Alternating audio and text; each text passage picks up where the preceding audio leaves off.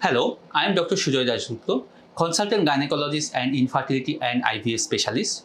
Today, we are going to discuss about ovulation induction, that is the easiest treatment and the simplest treatment for infertility. In simple terms, ovulation induction means when we are giving medicine to improve your chance of pregnancy. First of all, what is ovulation? In each woman, in a menstrual cycle, an egg develops from the ovary and it gets matured and it then gets released from the ovary.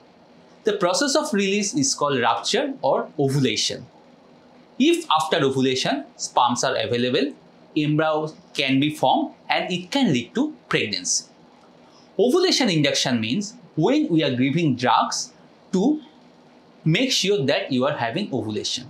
When it is given, when you are not having ovulation, just like PCOS, or sometimes it can be given even when you are having ovulation, just to make sure that ovulation is happening regularly. That is a case of unexplained infertility. That is when all the reports are normal, you are having ovulation, still we can give medicines for ovulation induction.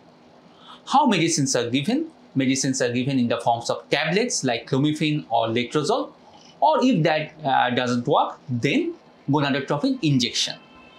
What you have to do? You have to have regular relationship, regular intercourse, but that does not mean that you have to have relationship only between day 12 to day 18. You should have relationship at least 2 to 3 times in a week. Additionally, if you are taking these drugs, it's important that you should do TVS follicular study. That is, we are inserting ultrasound probe through the vagina and see whether you are responding to the medicine, that is whether you are having ovulation with the help of these medicines.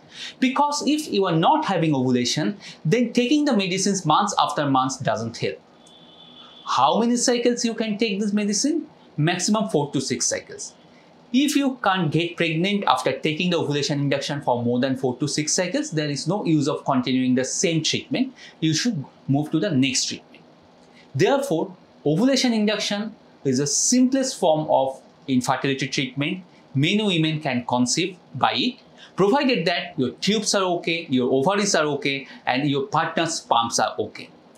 Therefore, if you have any queries regarding ovulation induction, please don't hesitate to contact us through our Facebook page or YouTube channel. Thank you.